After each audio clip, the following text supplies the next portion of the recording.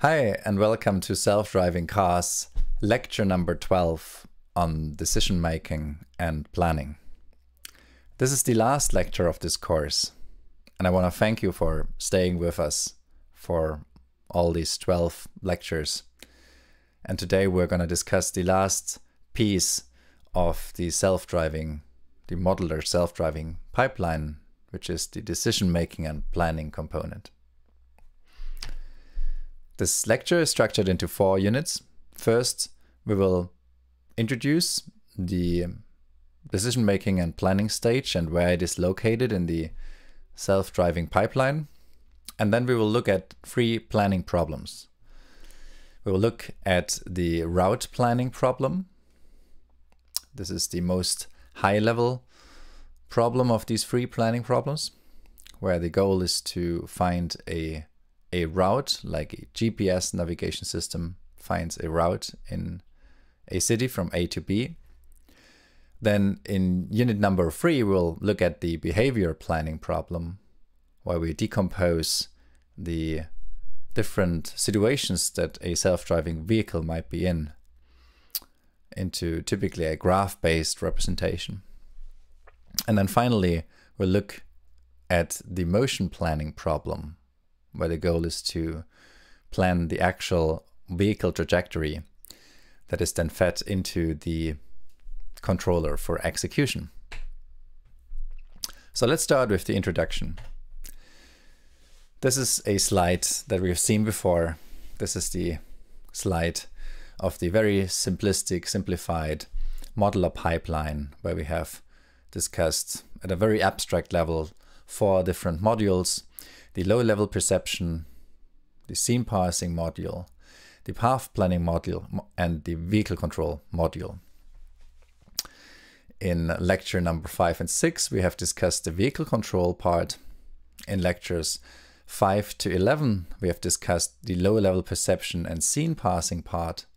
And now we're going to discuss the connection from the perception to the control, which is the decision making and path planning stage here.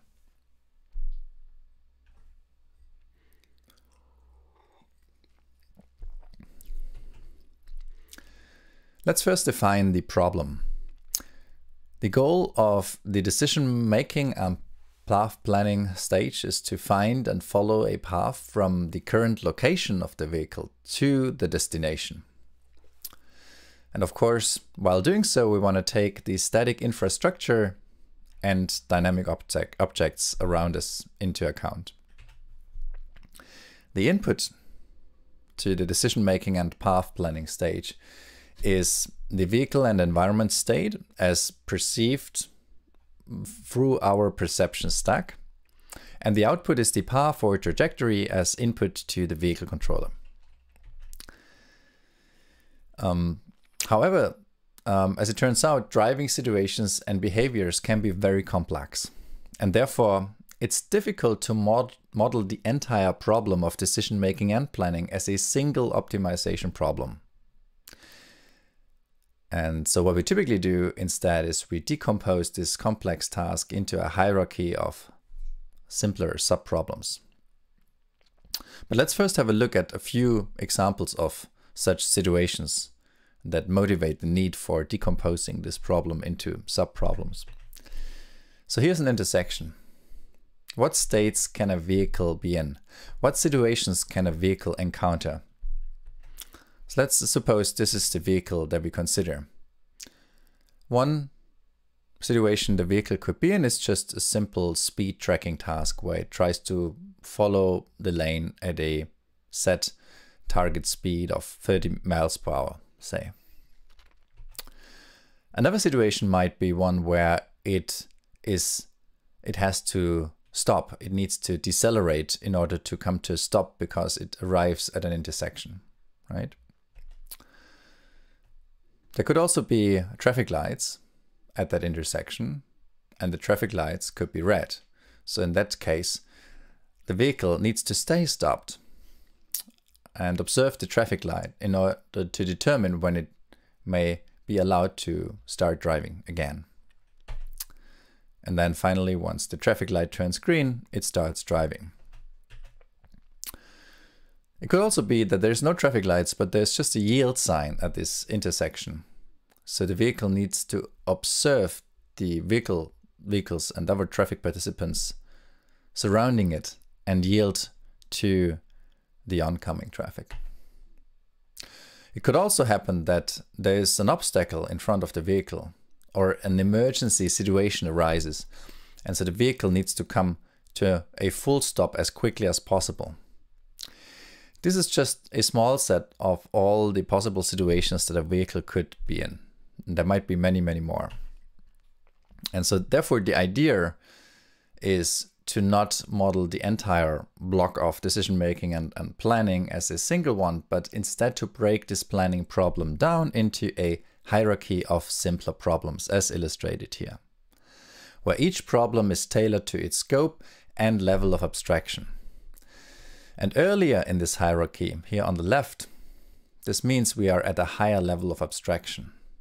For example, in this route planning stage, we want to find the approximate route from the current location of the vehicle to the destination, for example, through such a HD map as illustrated here.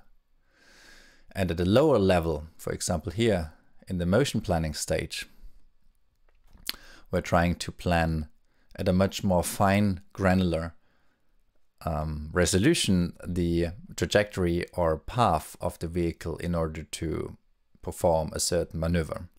And that path or trajectory is then fed into the local feedback control.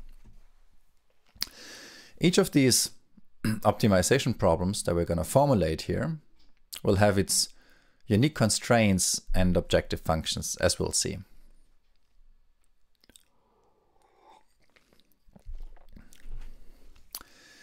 So let's have a little bit more detailed look at this hierarchy. What's happening here? Well, let's start from the left, from the most abstract, the highest level.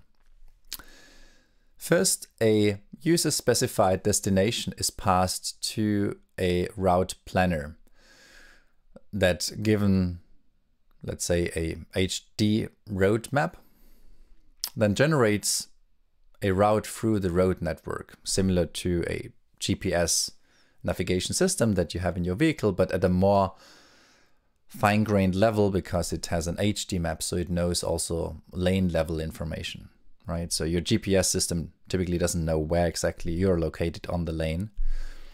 But if you have a good localization, you know, and you have a good map where the lanes are marked, you know where you are on the lane, so you can map at the lane level, at lane level precision.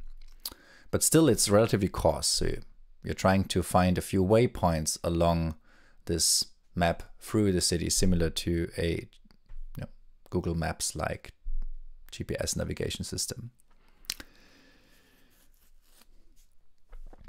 So this route planner then generates some waypoints along this route that the vehicle should follow, and these waypoints are passed to a behavior layer that reasons about the environment and generates a motion specification here on the right to progress along the selected route. And in order to do so, of course, it needs to observe the environment. It needs to access the information from the perception stack. For example, information about the other agents in the scene, the obstacles, or the signage. And such a behavioral layer is typically implemented using a finite state machine. And then here we have the motion specification, which goes into the motion planner that then solves for a feasible motion that is accomplishing the motion specification from the behavioral layer. And finally, this resulting path or trajectory is then fed into a local feedback control that adjusts the actuation variables to correct errors in the executing the reference path. So it tries to adjust steering, throttle, and brake, and it obtains the estimate of the vehicle state in order to perform the local feedback control. Let's now look into each of these blocks in a little bit more detail. The first step is route planning. Here we typically represent the road network, as you can see here also, as a directed graph that comprises nodes and edges, directed edges with these little arrows. You see the direction here that connect these nodes and that indicate along which paths the vehicle is allowed to drive. Typically, this directed graph is a weighted directed graph where the edge weights correspond to road segment length or travel time that can be taken into account by the inference algorithm for finding the most efficient route to the destination.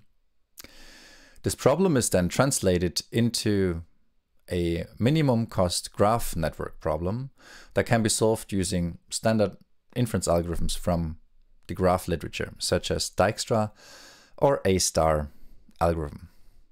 And we'll look at these algorithms today as well. The second step is the behavioral layer. The behavioral layer selects a driving behavior based on the current vehicle or environment state. For example, at a stop line, it stops. Next, it observes the other traffic participants. And finally, it traverses the intersection. The behavioral layer is often modeled using a finite state machine, or FSM in short, where the transitions are governed by perception. But it can also be modeled probabilistically, for example, using a Markov decision process that we've already seen in earlier lectures. The third stage then is the motion planning stage that takes in the motion specification and produces a path or trajectory. So the goal of the motion planning stage is to find a feasible, comfortable, safe and fast vehicle path or trajectory based on the motion specification. The computation of the exact solution is in most cases computationally intractable. And so therefore, often numerical approximations are used. And typical approaches that we'll briefly discuss for solving the motion planning problem are variational methods, graph search methods, or incremental tree-based methods. And then finally, we have the local feedback control that takes in the path or trajectory from the motion planning stage and executes it. And it executes it such that it corrects errors due to the inaccuracy of the vehicle models, just as we've seen in the lecture on vehicle control. The emphasis during control is, of course, on robustness, stability, and comfort. And most of our vehicles already are equipped with sophisticated low-level controllers today. So the content of this lecture today is these 3 blocks here, these first 3 blocks, because this one here we have already discussed in lecture 5 and 6. A little disclaimer also. Here's an overview of some of the planning algorithms that have been used in the autonomous driving literature. As you can see, there's many of them. And of course, we'll have only time to focus on a few, the most classical ones today. So that's what we'll be doing next.